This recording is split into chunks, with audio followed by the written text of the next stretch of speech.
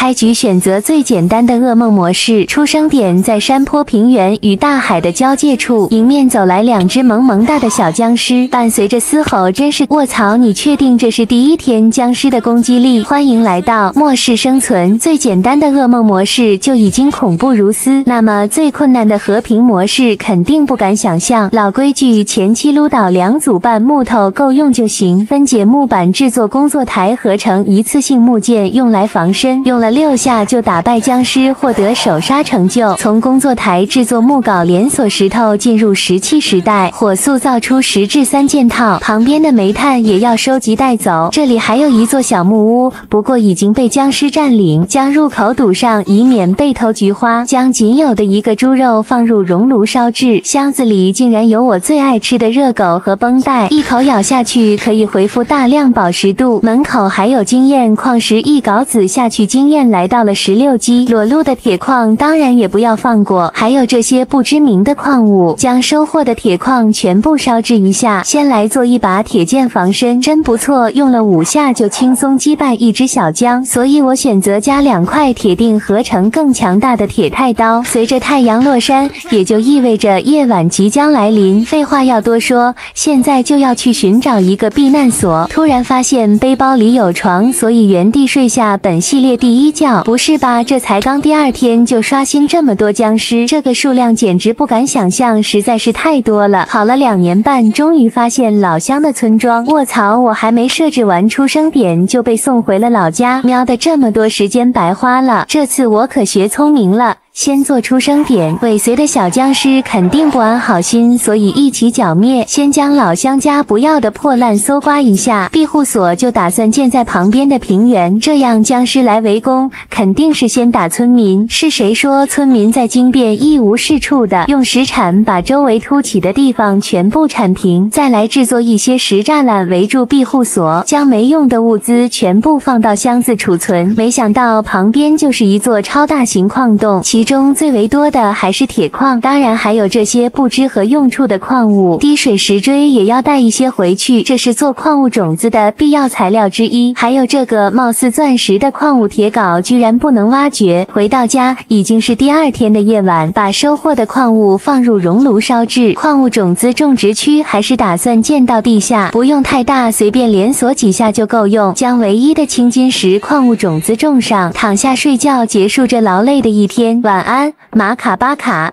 上线先把种植的矿物种子全部采集，这时候有个工具人就再好不过了。回到地面，把便捷式转化桌做出来。我发现萝卜的经变带的矿物，任何一把工具装备都远超原版数倍。奇怪，这是哪里刷出这么多缝合怪？防御力、攻击力高的惊人，但是也丧失了与之不足的速度。是时候加强庇护所的防御了，将周围的地形全部铲平。卧槽，看我发现了什么？这才第15天，怎么就有不怕火的僵尸了？还是赶紧将抵御僵尸的栅栏布置一下，将上期获得的小玩具放在角落当垫脚方块，这样就能随便进进出出。天色渐晚，去老乡家躲避一下追击，将老乡家的门全部开启，让他们体验人间险恶。村里的书架全部带走回去做满级附魔台。思考2年半，还是准备在地下做附魔区域，地狱传送门的位置也搬到这里。现在就来进行我第1次附魔。耐久3，抢夺3还不错，接下来的话就是镐子。卧槽，耐久30运3，效率4，经验不是很多装备就简单加点属性吧，制作一点点小木剑来刷点属性，将小木剑迈入转化桌。附魔书同样也会转到里面。附魔的武器就是与众不同，一下半哥哥僵尸就没撑住。隔壁的军事基地还有这么多经验没有拾取，利用我练习2年半的灵活走位，将其全部收入囊中。不是这第16天，你们这些僵尸就这么肆无忌惮吗？震惊一名帅过吴彦祖的小伙，竟然被一群大汉。有没有人知道旁边的庞然大物到底是什么？枪械根本破坏不了防御，僵尸太多，还是赶紧跑路吧。打开图鉴，发现好多事件建筑都没解锁。这里还有一个动物园。炸裂的枪声很快吸引了大量僵尸的到来。打开箱子，发现一些基本物资以及一把武器。不时一会，我就被大量的僵尸围攻，还好我利用练习2年半的走位成功逃脱。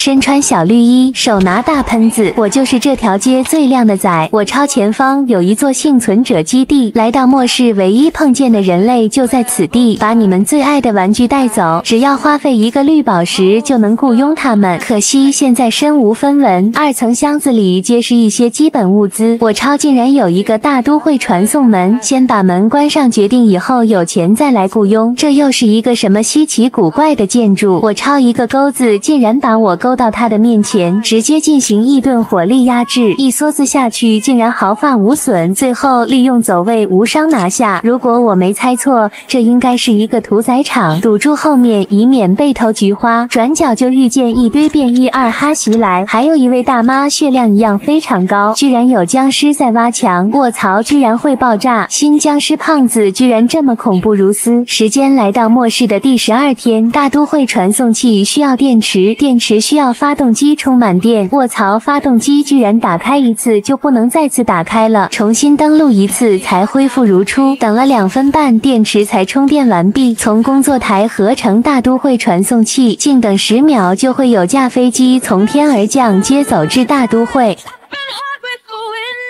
现在所在的位置貌似是一所营地，4个角落皆有炮台防守，还有一辆吉普车，可惜油表已空。火焰发射炮台看着非常的酷，配着我的散弹打退僵尸，简直是小菜一碟。坑里没想到居然有这么多的僵尸尸体，看来这里的僵尸不能小亏。不是大都会里的东西不能拾取吗？还是只能在宝箱里获得物资？将废弃车辆拆了获得的物资同样不能拾取。不过这里的药品和食物倒是挺多，这所建筑之前肯定是个健身房。不过末世来临，这里也变得荒无人烟，整个房间内教材开始生锈，房屋开始崩塌，唯一没有倒下的就是来自末地的小玩具。前方还有一个被标记的危险红色建筑，这么提示危险的地方应该就是这座体育场了。在这大都会捡到了许多狗粮，想必回去就能驯服一些狗狗。这时屠夫的小弟大妈又刷新了，带领一群小喽啰，我肯定不是对手，前方的练习生才是我真正的强敌。2下半就送他去见了哥哥，不能拾取物资，还是回主世界转转吧。现在就让我驯服一只狗狗，试试它的战斗力。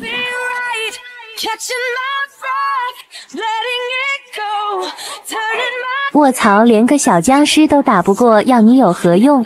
卧槽，溜溜球竟可以破坏方块，小僵尸从洞口立马涌了进来，双拳难敌4手，打得我没有还手之力，还是先回地面逐个击破，只留一个洞口，打得练习生惨叫连连，冒着生命危险成功将洞口堵上，现在把剩余的解决就安全了。没想到我的矿物种子区也全是僵尸，生前一定是贪财的小人，所以会在这里刷新。最后问上一句，有人愿意当我的工具人吗？来地狱挖一点下界盐，将下面的方块换上并点燃，你看僵尸笑得多开心。耗时2分半成功激活，现在庇护所防御大大提升，靠着昨天收集到的资源做了一把小手枪，不愧是热武器，远远不是近战能抵挡的。有了武器，那就要搜刮军事基地另个箱子的物资。进来以后转身堵上房门，打开箱子，里面全都是一些弹药。我好像高估了这把枪的伤害，虽然2-3枪就能击败一只，但是依然有源源不断的出现，那我只能绕开去寻找宝箱。对不起，我又要做卑鄙的3个人。箱子里大多数都是一些弹药和武器材料，掠夺完毕就朝家的方向跑去。卧槽，这是什么？我居然被蝙蝠吊着丢到了火里，一瞬间成了炭烤火人。复活以后赶紧击败睡一觉，转眼间时间来到第10天，僵尸也发生了第1次惊变进化，而且好像刷新了以前没见过的新物种。这小手枪已经造成不了多少伤害，那就收集材料制作一把新的武器，花费2分半才找到必要品叶绿矿，放在熔炉烧制得到叶绿锭，加上额外的2个材料合成散射能量武器。从外观上看就甩了小手枪一大条街，来军事基地练练枪。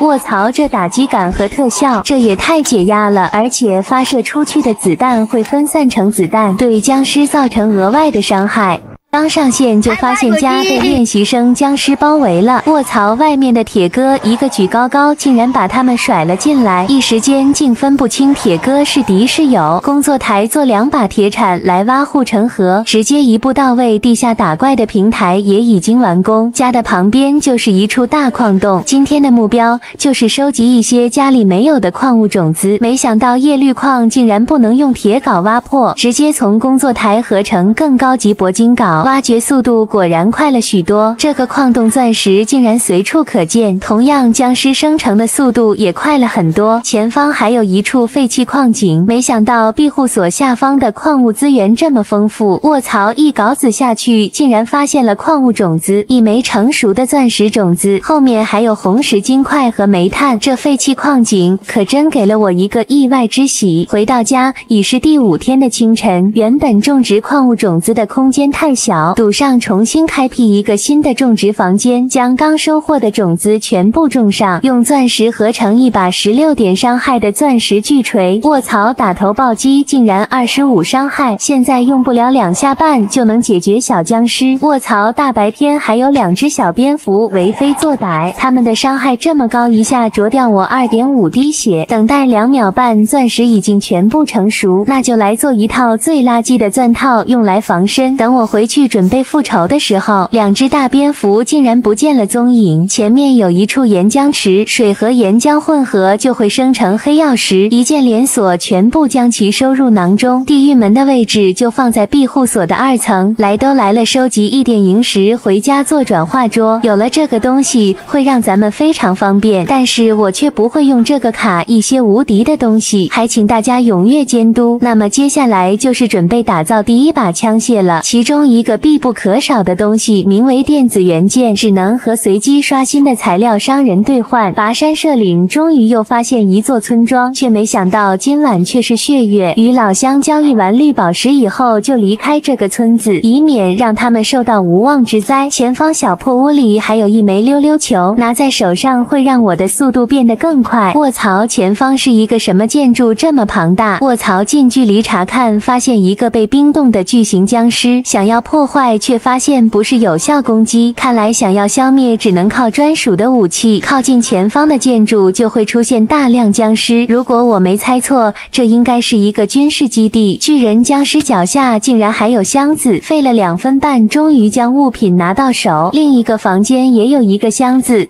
不过应该是拿不完了，因为血月降临，大量的僵尸已经追在身后，最终也是没能坚持住，被送回了庇护所。放假回家了，走这么远的路，累死了。哎，前面怎么着火了？听着声音，小鬼子，快下来，小伙子，别被发现了。八路军叔叔，村子发生了什么？先跟我来地道里吧，这里太危险了。好的，八路军叔叔，现在可以告诉我发生了什么事吗？跟我走，我在路上跟你解释。自从上次小鬼子被赶出去以后，一直不死心，这次竟然派了一群女特务来秘密入侵。那我的爸爸妈妈呢？很不幸，我们没能在大火之中救下你的爸妈，小伙子请节哀。那我能加入八路军吗，叔叔？八路军都是严格训练有素的战士，你现在还达不到这个要求，不过我能破例让你加入民兵队。你以后要好好训练，尽量早日能当上八路军战士。这些武器你先拿上。那我什么时候才能拥有枪啊，叔叔？当然是你真正能当八路军同志的一天。那我什么时候才能给我的爸爸妈妈复仇啊？我劝你还是不要擅自行动，因为小鬼子非常的厉害。那我一定好好训练，争取早日当上八路军战士。Later， 趁叔叔不留神，我出去看看。我才不相信我的爸妈已经没了。我现在有了武器，可不是手无寸铁了。发现女八嘎了。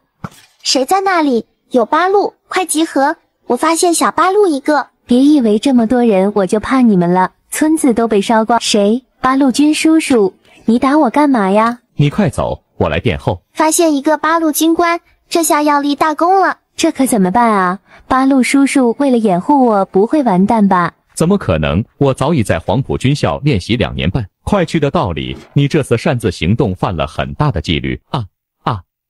八路军叔叔，快下来！都怪我擅自行动，八路军叔叔。我没事，不过你这次犯了很大的纪律，因为你是我拉进来的，所以我有可能会被做思想觉悟。为了避免，你还是把我发你的武器给我吧。那好吧。你现在马上跟我去训练，不成为一名真正的战士，我是不会放你出去的。我觉得我已经不用训练了。就你这灵活，咱们地道里的狗都比你厉害。那我还是好好训练吧。我看这伪装术挺简单的，只要往这一趴就没人看到我。你好，我也来练习伪装术。这么高冷，不理我。就你这伪装术是啥？这是侦察兵的训练场地。现在天色不早了，吃点东西，快休息吧。Later。八路军叔叔睡了，我也可以趁机行动了。这次我一定要摸清我爸妈到底怎么样了。这里的看守站着都能睡着，肯定特别的辛苦。我出来了，这火都着了一天了，不应该啊！难道小鬼子在预谋什么？我一定要侦查清楚。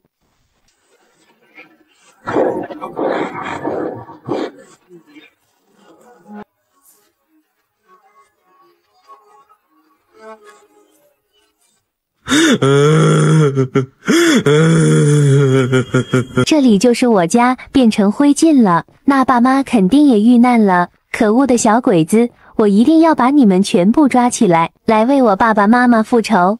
可恶的小鬼子居然把我的家园都破坏了，我一定要好好训练，争取早日当上一名八路军战士。护士姐姐能帮我治疗一下吗？我有点不舒服。刚刚有特务入侵了基地，不会是你小子引来的吧？特务？怎么可能？八路军叔叔呢？他被偷袭受伤了，已经送往军区医院了。那特务呢？被抓到关在监狱里了。小八嘎肯定就是他引来的，我看也是。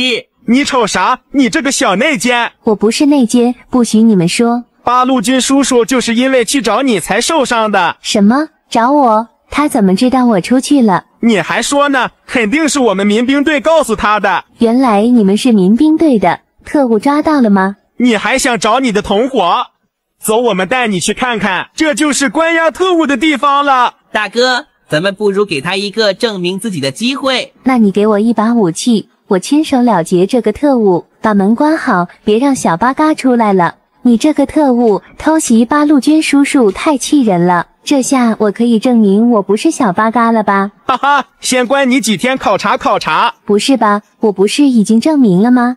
Later。现在可以放我出去了吧？大哥，我看他不像。我可以加入你们的民兵小分队吗？可以，不过你的身手怎么样？我可是菜鸡村第一小霸王。我们现在有一个特别重要的任务，你要参加吗？什么任务？我们俩计划偷袭一下上方菜鸡村的小鬼子们。那我必须要参加啊！我要为我的亲人们复仇。Later。咱们一人拿一套武器，趁着夜色偷袭一下小鬼子。那咱们有作战战术吗？战术？什么是战术？那没事了，咱们赶快出发吧。从这水帘洞可以出去，这是我小时候洗澡的时候发现的。哇，你太厉害了，我都不知道地道还能从这出来。你们两个快出来，我已经发现小鬼子的身影了。八嘎压楼有八路，这女八嘎还挺可爱，我都想养一个了。你如果看到他嘎家人们不眨眼，你还敢养吗？啊，不敢了，不敢了。瞅你这小胆子样，我都愿意养30个，一天一个不重样。你可拉倒吧，快探索一下周围，有装死的小鬼子记得补刀。我擦，差点没看到被偷袭了。你可要小心一点，来自菜鸡村的哥哥。Later。哥哥，你快过来看，我们发现了什么？什么？这群可恶的小鬼子真是出生。就是，一大群人围在一起，也不知道害臊。咱们把他们都消灭了吧，让他们入侵咱们的家园。回去吧，咱们这次的战斗任务完成的非常的完美。我觉得也是，咱们这次肯定能得到夸奖。快说，是谁让你们擅自行动的？是我。没想到你们3个还挺团结的。既然你们都不说，那就全部给我关禁闭。小鸡坤，就由你看守他们。如果他们被放出来，那么我就拿你试问。好的，政委。原来这人是政委。大哥他可真凶，比不上咱们的八路军叔叔。哎，都怪咱们擅自行动没有报备，关禁闭就关禁闭吧。Later。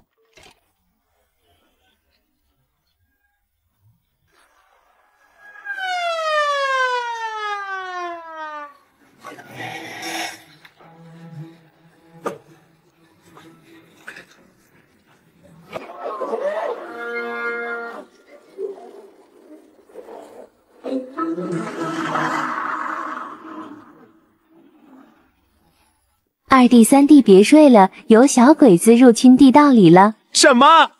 我那80岁的老娘完了！走，浑水摸鱼去拿武器。这还有赤手空拳的花姑娘，竟然敢入侵我们的家园，真是太可恶了！我要把你们全部赶出去呀！我有枪了，可惜没有子弹。2弟3弟，我们赶紧去救其他人。在此之前，咱们还是去武器库拿一下武器，因为咱们赤手空拳远远不是这些小鬼子的对手。好的，大哥。你不是政委吗？怎么不去救人，在这躲着？天皇殿下、私の任務は完了しました。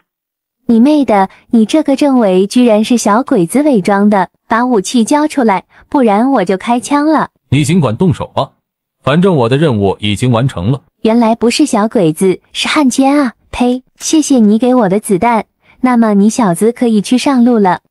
我真的没想到，小鬼子都能让一个政委为他们所用。那么这个地道里是有多少人是真的想把小鬼子赶出去的呢？2弟3弟交给你们一个任务。什么？大哥！一会把除了咱们3个之外的人全部控制起来。我怀疑咱们这里面有内奸。Later， 咱们这个地道只剩咱们这几个人了，还有4个民兵。你这个穿军装的是干什么的？我只是一个粮官，这次小鬼子入侵可不关我事。我可不相信你们，咱们这里绝对有内奸，你们全都进去，我要观察你们几天。还有你这个小鸡坤，刚刚都没看到你，你有很大的嫌疑。不是我刚刚突然肚子疼拉粑粑去了。那你怎么早不拉晚不拉，偏偏你去以后小鬼子就来了？大哥不用问了，他肯定是小八嘎。别这么轻易下结论，我觉得没有表面这么简单。先把他们关起来晾个几天再说吧。我得去仓库找找有没有子弹，只剩5发了。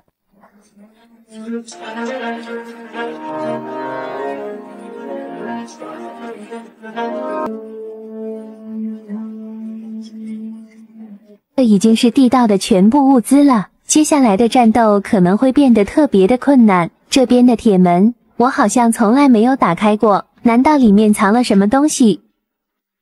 啊，这么多子弹，还有一把手枪，那这样的话，那岂不是我们都可一人成一军？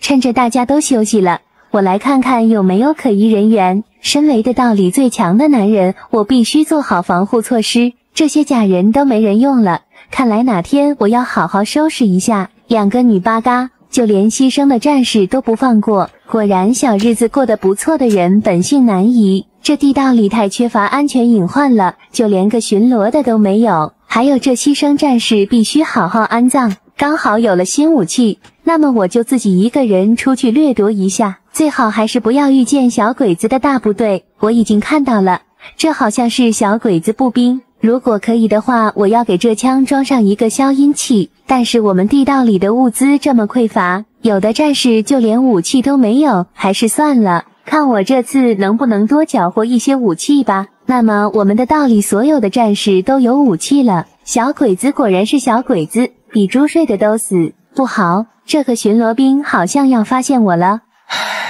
松了一口气，差点以为被发现，等他走了，我就可以一个一个逐渐击破了。哎，不对，他怎么朝我过来了？这手枪可真垃圾，一点都不顺手，还是这卡宾枪好点。切换成连发模式，我就杀进去吧。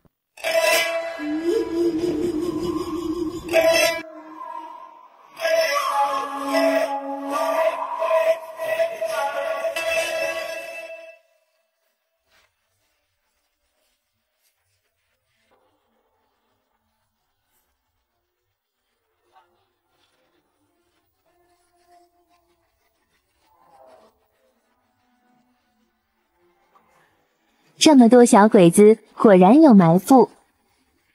还好，刚刚的一枚手雷派上了用场。这些小鬼子都不吃东西的吗？居然一点吃的都没有，不对劲，他们肯定将物资藏在某个地方。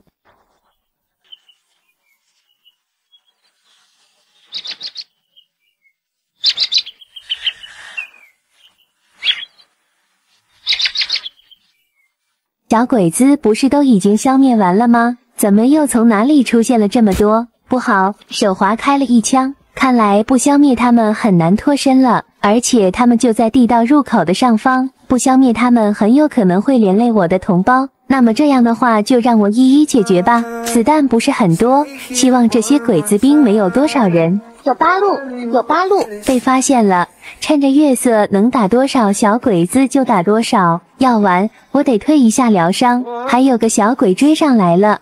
Later， 老弟，你怎么来了？大哥，咱们的救兵来啦！谁啊？跟你一起的民兵吗？不是，是带你进入地道的八路军叔叔回来了。啊，太久都没八路军叔叔，你的伤好了吗？好多了，我这次带了许多同志回来，一定能消灭菜鸡村的小鬼子。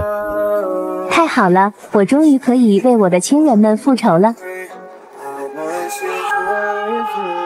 八路军叔叔跟我来，我知道小鬼子的据点就在这山坡上，我怀疑他们是来找什么东西的，因为一个小小的菜鸡村怎么可能让这么多鬼子兵过来？你还挺聪明，你们菜鸡村有一位医生，在日本军区医院的时候刺杀了小鬼子天皇的儿子，所以小鬼子掘地3尺也要把他找出来。那你知道他的名字吗？八路军叔叔？不知道，只知道代号穿山甲。Later， 小鬼子好像已经全部被消灭了，我终于为亲人们复仇了。我走的这一段时间，你表现不错，我想你已经可以当一名真正的八路军战士了。八路军叔叔，快来看我发现了什么，好像是小鬼子的物资。是吗？我来看看。好多吃的，这样食物问题就解决了。小鬼子吃的还挺好，这不纯浪费粮食吗？还有好多子弹，好多手雷，他们这是想把整个菜鸡村夷为平地呀。Later， 对了，八路军叔叔，我还有个重要的事情告诉你。什么事情？就是你走的这2天，咱们这里出现了内奸，导致咱们好多同志都壮烈牺牲了。好在我已经抓到了，等会就由你来审讯吧。哎，人呢？怎么不见了？这有一个大窗口，应该是从这跑了。那咱们地道是不是要暴露了？听我的，马上封锁地道。Later， 只剩下一个出口，是不是有点危险？那这时候就要靠咱们勤劳的小手再开辟了。那可是个大工程啊，咱们能行吗？人多力量大，我会把所有民兵同志派来帮忙。Later，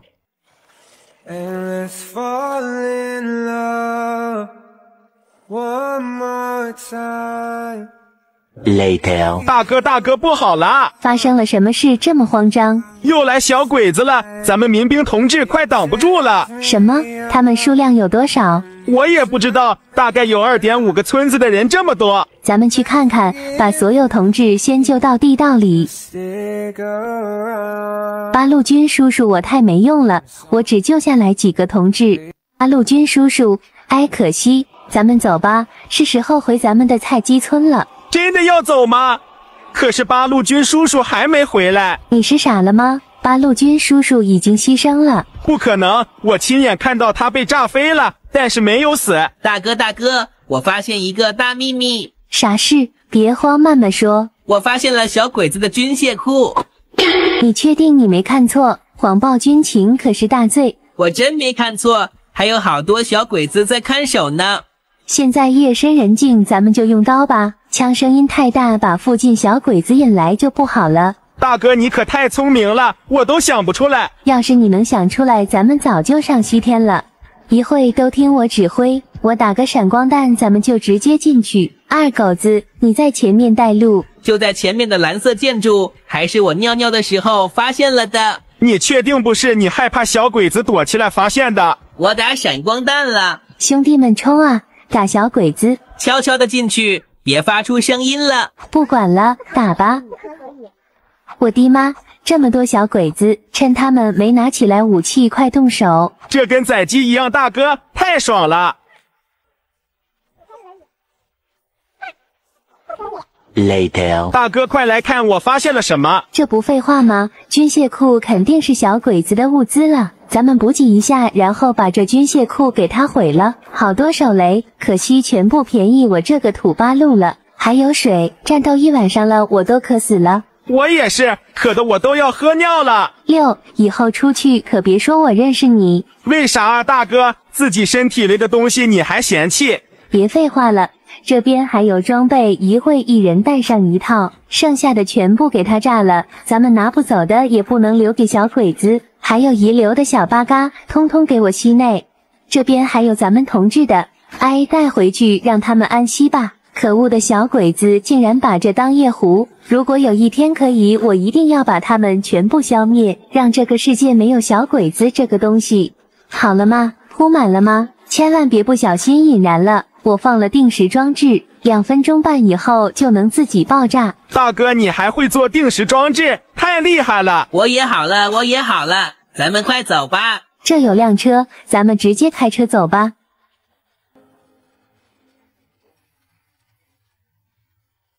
终于回来了，足足开了2年半，累死了。二狗子，你怎么又穿上了八路军的衣服？打小鬼子可不能穿，万一脏了咋办？你是怕小鬼子找到你家吧？胡说！咱们先去给八路军叔叔安葬一下吧，让他安息。这里就非常不错，八路军叔叔的梦想就是去远方看看，希望风温柔一点，别吹疼他了。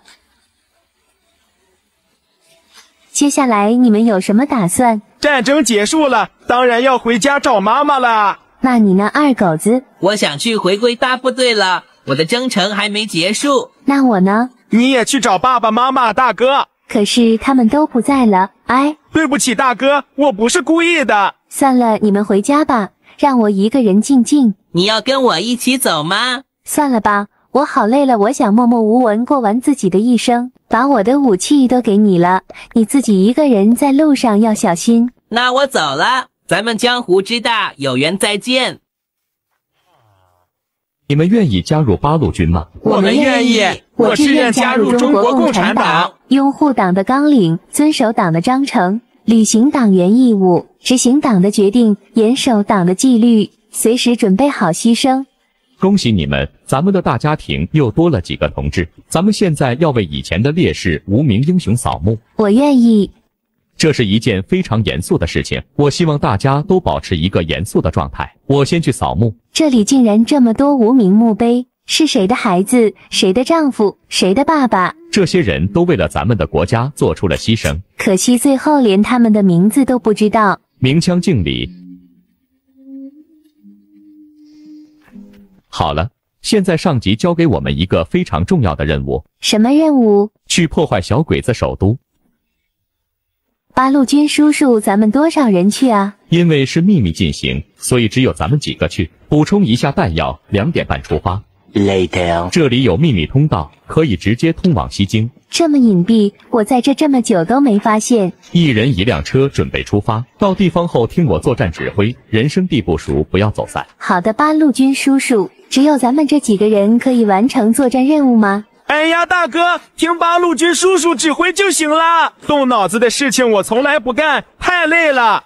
Later， 到了，一定不要走散了，附近小鬼子肯定特别多，注意隐蔽。我去，遇到被人蹲守了，八路军叔叔。那赶快出去分散开，最后在大桥上面集合。这屋里还有老六小鬼子，好多，看我手雷一下送你们见爸爸。这手雷跟我用的不一样啊，怎么没爆？还是用枪快一点，全部给你们突突了。大哥，你的手雷是需要拉环的，我都会用。是吗？我只是想考验你会不会用。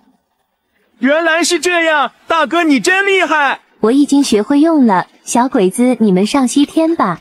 还是手雷扔着过瘾，让你们入侵我的家园。今天我就反刀而起旨，你们做的所有罪行全部还给你们。附近还有老六，刚刚有人偷袭我，在哪？大哥，我看到他在你前面门后。反正我还有很多，那就来个大面积轰炸吧。